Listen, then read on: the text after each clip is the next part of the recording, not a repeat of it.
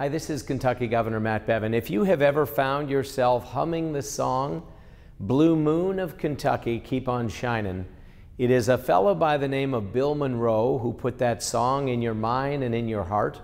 He was a Kentucky orphan, little kid who grew up to become the father of what we know of as bluegrass music, something that is popular the world over. There's a new museum that focuses on his life, celebrating him and the genre of music that he set into motion so many years ago.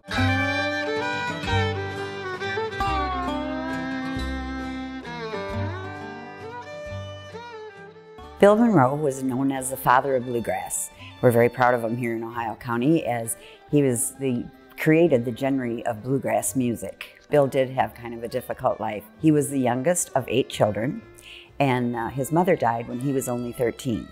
And then it was only 3 years later that his father died. So at that time, Uncle Pen, and that's where the music came from, through Uncle Pen, he and Bill moved back to Uncle Pen's cabin, and Bill stayed with him there until he left Ohio County. I think people love Bill's music because he writes and sings from the heart of many of the things that he's experienced in life. Well, just like Uncle Pen, for instance. Uncle Pen is a famous song. You can't go to a bluegrass festival without hearing Uncle Pen played by one or more bands. With the Bluegrass Boys, so many guys started with him and then broke off and started their own bands. And he loved children. There's a story that he would give a quarter to every child that he saw. That all wrapped up to influence how he did his bluegrass music. Well, one thing that we were really excited about when we were able to build the museum is that it sort of helps the story of the birth of bluegrass. We always encourage people to start at the home place, see where he was raised, go to Uncle Pen's cabin, see where he moved to, visit the cemetery to see where he and his family finally rest, and then to come to the museum. Because once we added the museum, it sort of tells you what happened to Bill and where he went.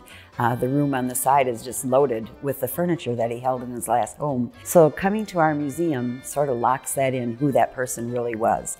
The fact that Bill loved his family and loved to write about his family and his song and his experiences, when that resonates throughout actually internationally, it gives Ohio County a sense of pride that this man could be so internationally famous, but still always remember where he came from, and the influences that he shared growing up here is what made the music possible.